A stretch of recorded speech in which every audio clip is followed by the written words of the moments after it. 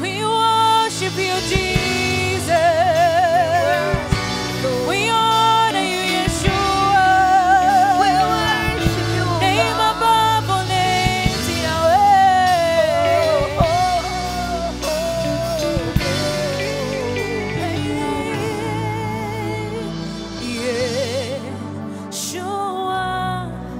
When we call you, you will answer. Yeshua,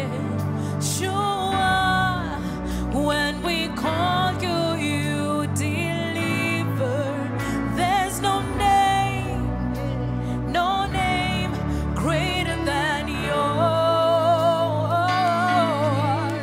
There's no name greater than yours. Yeshua.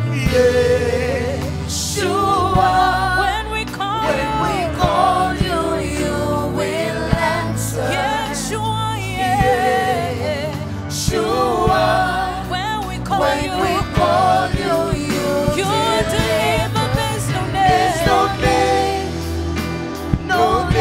greater than yours. There's no name that is greater. There's no name that is greater than yours. Greater than yours. Sing Yeshua, Yeshua. When we call you, you will answer. Yeshua, when we call you, deliver. There's no name greater than yours. There's no name that is greater. There's no name that is greater. No name that is greater than yours. There is no name that is greater. There's no name greater than yours. Greater than yours. No name that is greater. There's no name greater than hallelujah. Greater than yours. There is no name that is higher. There's no name higher than higher than yours. There is no name that is higher. There's no name higher than yours. Yes, hello and praise the Lord this beautiful morning from wherever you're watching us.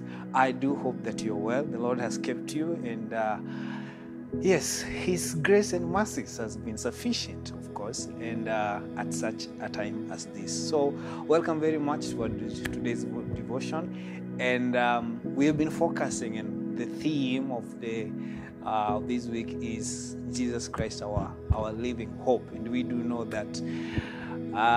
We have no any other hope, and it's only Jesus Christ who is our hope. And during this particular season that we have found ourselves in, and our world is in, and sometimes it's been shaky to most of us. So to help us to go through this, are gonna be sharing a devotional thought today that's going to be the focus in alignment with the theme of this week. Mark chapter 11, verse 23 to 24.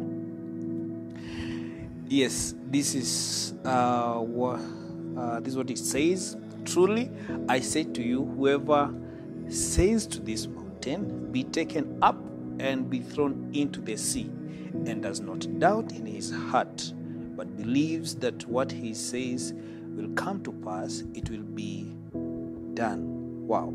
Verse 24, therefore I tell you, whatever you ask in prayer, believe that you have received it and it will be yours. Whatever you ask in prayer, this is so sweet. Believe that you have received it and it will be yours. That is from English Standard Version. So today we're talking about hope in doubt, and I do believe, as most people are during this season, is we have found ourselves in so many doubts in this kind of season. Honestly, to be honest, even me myself, I've doubted God. I've now doubted whether He's Is he even concerned about what is happening and the affairs in which that we are in? And to most of us, we feel like whatever we had depended on, maybe it's businesses or ideas and plans and strategies that we had put in place for this year for us to sail through successfully, kind of they have been like distorted, they have been compromised, and it's very easy to feel like the ground has been shaken, and perhaps even feeling like you are in the mid-air. You do not have a solid ground on which you are standing. And that translates even to the areas of our spirituality, because now there is no church as usual, and you may not be in a position where you are able to enjoy the fellowship that we have had. So that encouragement and the enthusiasm that comes from having, Sunday devotion is not there, and that might lead to even spiritual laxity if you may not be very careful. So that being the case, therefore, then where lies the hope? And that's why we are talking about hope in doubt, because most of us, whatever is characterizing us during this season is utter doubt on the provision of God, utter doubt on protection of God, utter doubt in all things. But looking at scripture today, verse 24 of Mark chapter 11 says that, therefore I tell you, whatever you ask in prayer, believe that you have received it. And therefore, prayer is the only place where we can only find solace, and we are praying to God. And today we're going to be praying to God. Please, God, reinvigorate our hope in you, our confidence, our trust in you, that as we focus on Christ being our living hope, we're not just speaking about a theoretical reality, you're speaking about the practicality, because that faith and that hope that we are talking about here will really energize us to move into action, not to feel paralyzed, not to feel victims, but to feel that indeed we are victors. So that is what we are talking about this wonderful morning. Amen. So we're going to pray to the Lord. God, please give us a reason to hope again. So let's go before the Lord in prayer in regard to this. So God and Father, this wonderful morning, we give you thanks and praise for the gift of life, for the gift of health, for the gift of mercy. Oh God, that my Father God, regardless of our sinfulness as human beings, God, you are completely and utterly merciful to us, oh God. My Father, waking us today morning, oh God, my Father, it's just but your mercies, it's just but your grace and your love to us, oh God, your children, that God, you love so much, oh God. We give you thanks and praise, oh God. Thank you for the gift of salvation. Thank you for the gift of peace. Yes, my Father, sometimes in the midst of hecticness and the busyness of life, God, my Father, you've allowed us, my Father, to enjoy your peace. And even those of us who are not, my Father, God, experiencing that peace and joy, oh God, Father, you are the only one who can provide. And so this morning, as we focus, God, my Lord, on hope, oh God, my Father, during doubting seasons, and my Father, even asking ourselves whether, God, you actually care. God, do even, my Father, God, mind in this situation in which we are. When, my Father, we find ourselves sick, my Father, during this season, our businesses crumbling, our professions, my Father, God, crumbling, sometimes even, my Father, being laid off because of what is happening, my Father, God, economically, Jesus, we find ourselves doubting. We find ourselves, my Father, questioning your ability to provide, questioning your character, oh God, my Father, questioning, oh God, whether, God, you ever cared about us. And so, God, my Father, in that regard, we come with humble hearts, oh God, praying, King of all the glory, please forgive us, oh God. Forgive our doubts, oh God. Forgive our unbelief. Yes, we find, my Father, ourselves like the disciples when, oh God, my Father, they were in the boat and the storms came. And my Father God, it just ravaged the boat, and they were there in doubt, and they thought they could die. And my Father God, we have doubted you during this stormy season. We have doubted you. We have doubted you, Jesus. We have doubted you, oh God. But this wonderful morning, in hope, my Father God, of your word, Father, Lord Jesus, we are coming in prayer, God, believing that whatever, God, we ask, oh Jesus Christ, it shall be done.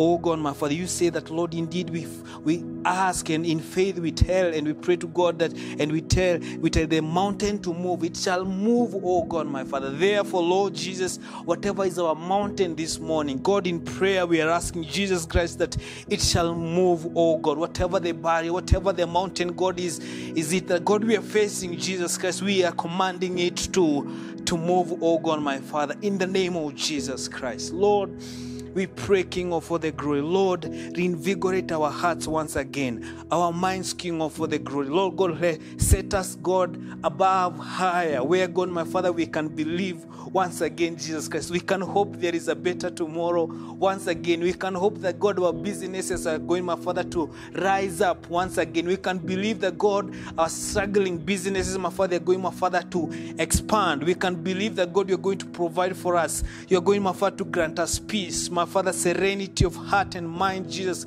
confidence, oh God, God in you. Utter, my Father, Lord God, trust and absolute trust in you, Jesus, to the glory and to the honor of your name.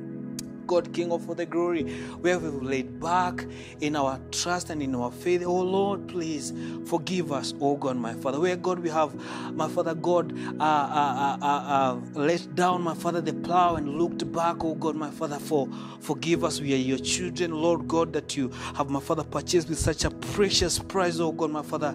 Forgive us, oh God. So we pray that, God, my Father, based on this word, Father, Lord, let hope arise. Let hope arise in our homes. Let hope arise in our children. Let hope arise in our young people. Let hope arise in our leaders, oh God. Let hope arise in our religious leaders, our pastors and bishops, whoever, God, is in any position of influence, God, let hope arise, oh God. Let hope arise in our organizations, in institutions, oh God. Let hope arise in this country to the glory and to the honor of your name. Because, God, you are the only one who gives us hope. We thank you because we are not just trusting for better things to come, but we are trusting, my Father, to see greater things happening in our lives. My Father, breakthrough, my Father, happening in our lives to the glory and to the honor of your name. This is our humble prayer, oh Lord, believing that indeed it is done. In the name of the Father, the Son, and the Holy Spirit, we prayed and believed. Amen. Thank you very much for being part of this devotion this morning. May the Lord bless you wherever you are. Indeed, we say, let hope arise. Thank you. Yeshua, when we call you, you will answer. Yeshua, Yeshua, when we call you, you deliver. There's no name, no name greater than yours. There's no name that is greater. There's no name.